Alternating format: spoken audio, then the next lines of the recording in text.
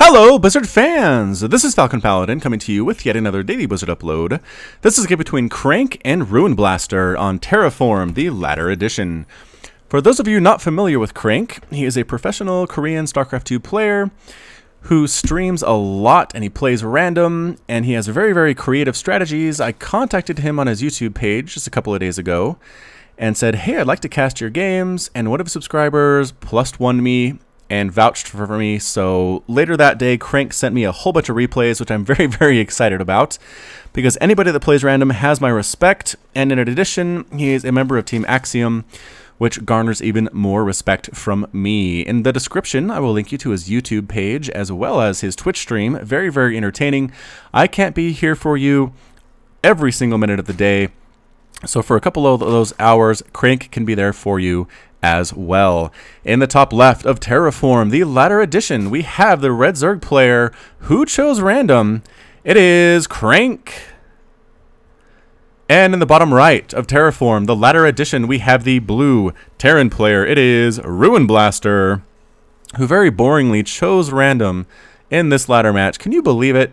Chose random, chose Terran. In this ladder match, can you possibly believe anybody would be ever so boring as to choose what race they wanted to play? Man, let's give it up for RuinBlaster. Boo! Alright, so CranK going actually for gas spawning pool hatchery first here against the Terran, recognizing what the Terran player is going to be. RuinBlaster is going to be the race of the Space Marines. So very safe to go that 15 hatch. And so CranK on his Team Liquid page does say he mains Protoss, but as I've said, he goes random, man. He plays whatever he's going to play. And in the end, he's excellent with all three races. So it's just super fun to watch. Again, he does weird stuff. He doesn't do standard strategies. He does proxies. He does like mass Liberator play, and he plays Terran, and just crazy things you wouldn't ever expect. So I expect to see some good things here from CranK. It is a Reaper expand from our friend Ruin and Blaster. The Reaper's going to come up and try to ruin CranK's day, but guess what? 4 lings are on the way for CranK, as well as 2 queens. And actually, where is this guy going? Is the Reaper trying to avoid the path of the Overlords? I think it is. Trying to be sneaky and get past this Overlord without being scouted, but you know what? It's a Terran player, CranK says. I understand it's going to be a Reaper expand. That's why I have these lings. That's why I'm getting the ling speed, and that's why I have these queens. So here comes the Reaper to see what damage it can do. The lings immediately on the creep are going to get some shots off. Good micro, moving the weakened one back. KD8 charge whiffing on everything. The Reaper, again, trying to kill what it can, but once again, CranK is staying on the creep. That's what you need to do with slow lings. They do have the speed advantage with Reapers on the creep. Not so much off the creep. Oh, the Queen pops at just the right time. Gets the inject off. Probably gets get some shots off there. KD8 charge again, sending the drones running. But I don't think this Reaper is actually going to kill anything. 4 amazingly well micro drones is all you need, or Zerglings is all you need. But guess what? 2 Reapers now.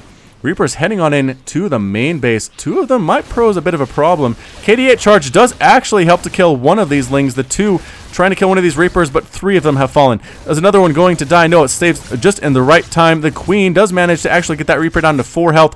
That one as well is super low. They need to back on out. Use their combat drugs to regenerate their health. Meanwhile, back in Terran home base, we're getting that orbital command that we need so much.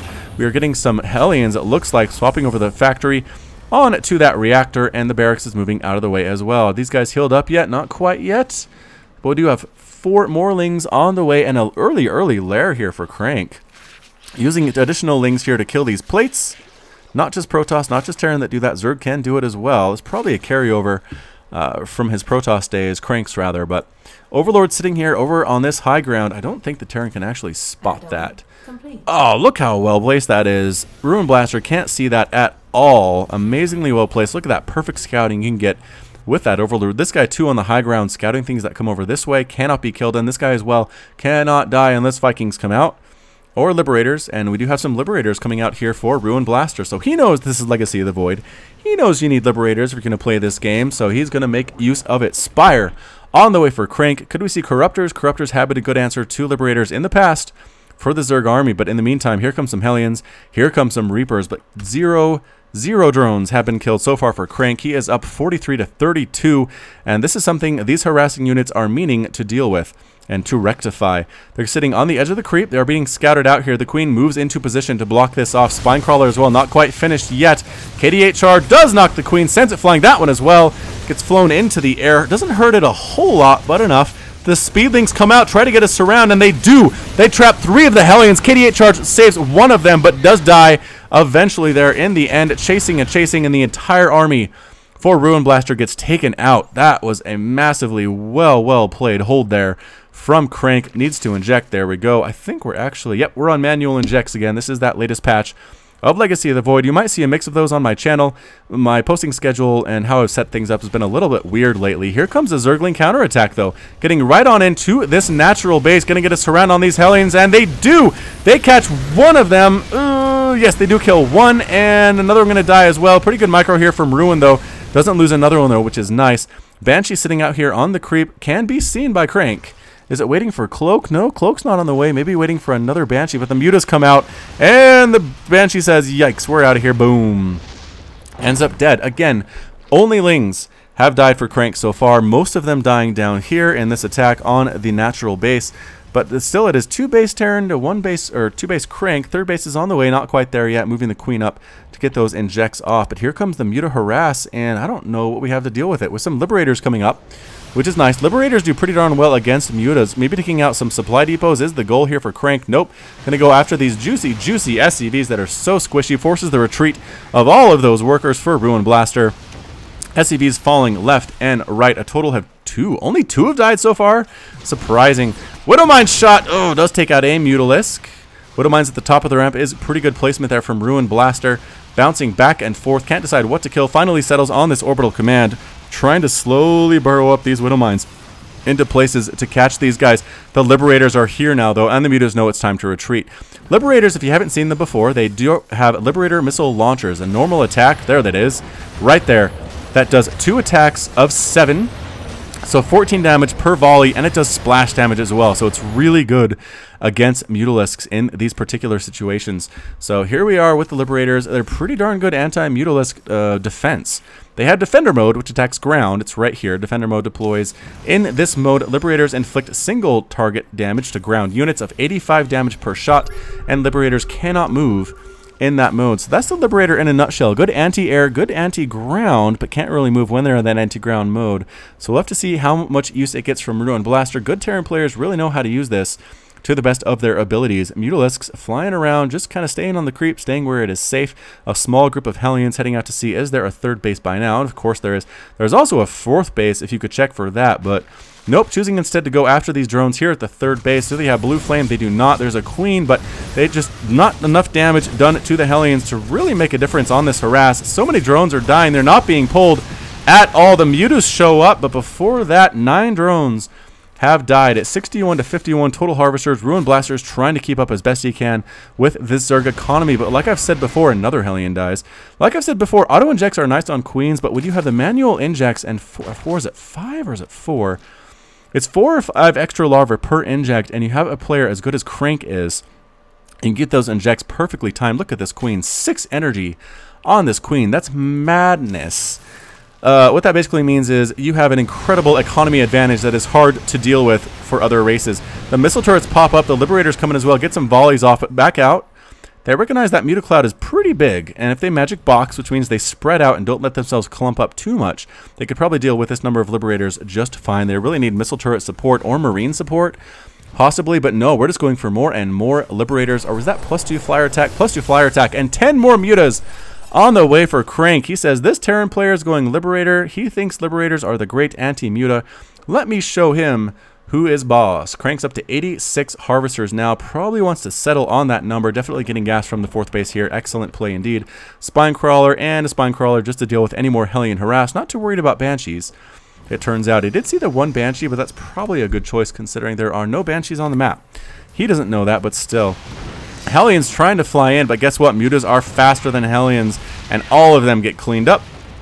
Explosions, fireworks, dead. Thor's on the way. Thor's can be pretty good as well, but 27 Mutalisks on the field right now for CranK.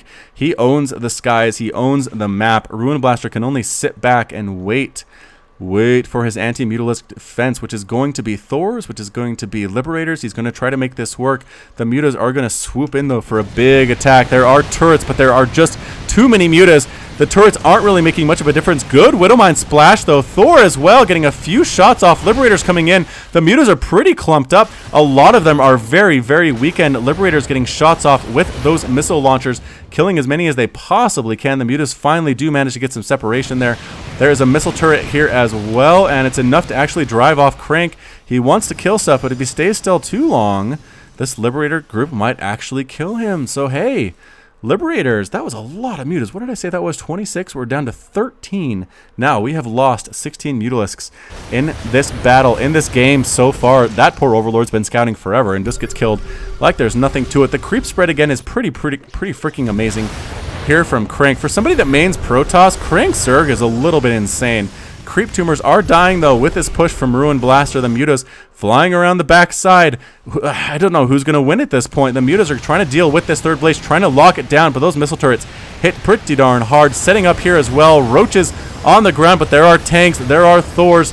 There is defender mode from the Liberators. How is this going to work? Setting up, there it is. There's the offensive defender mode, setting up the circles of death right here as we move in to kill the third base. The mutas, though, have this base entirely on lockdown. It is basically a base trade right now. Defender mode here to kill these roaches. They try to retreat. A couple of them die. Anyway, Hydras come in at the wrong time. They all get roasted to death. Liberators coming up, trying to set up defender mode in different locations, killing Overlords as well. That's exactly what they want to do. Tanks have this on lockdown. Liberators still have this on lockdown. This Mutaforce trying to do what it can, but this natural is too well defended for RuinBlaster. The third base is dead. Can we kill the fourth base as well is going to be the question for Ruin. He's going to try to make it happen. Drone comes up a little bit sloppy there from CranK, but I think he's going to be okay. Losing an Overlord. Defender modes coming up again. Anybody want to try to kill me? Mutas fly in saying, hey, you don't have any anti-air right here, but there are Widow Mines. Look out. Oh my gosh, Widow Mines. Oh, the mutas die, but there's a Roach Hydra army coming. They are coming for you, RuinBlaster. You need to be very, very careful about it. These tanks get killed immediately. The damage being done to this fourth base is massive, though. Can we kill it? I think we're going to be able to do so. Walking into this defender mode, all these roaches are going to die. Hydra's coming from the backside with the roaches as well, sniping down Liberators as best as they possibly can. The Thors trying to kill everything at the same time. The defender mode circles are in the wrong place. Liberators trying to retreat, and actually, CranK saves his fourth base. He saves the fourth. Amazing. Lost the third, replanting the third here. Probably a good choice as well. Widowmines, Liberators, Hellions coming in. The Roaches have +1/+1 upgrades as well as the Hydralisks. They're not super amazing, but here we come. We're going to try to deal with this again. Not a good place to hang out there. Splitting up, running away. Widowmines are actually pretty quick.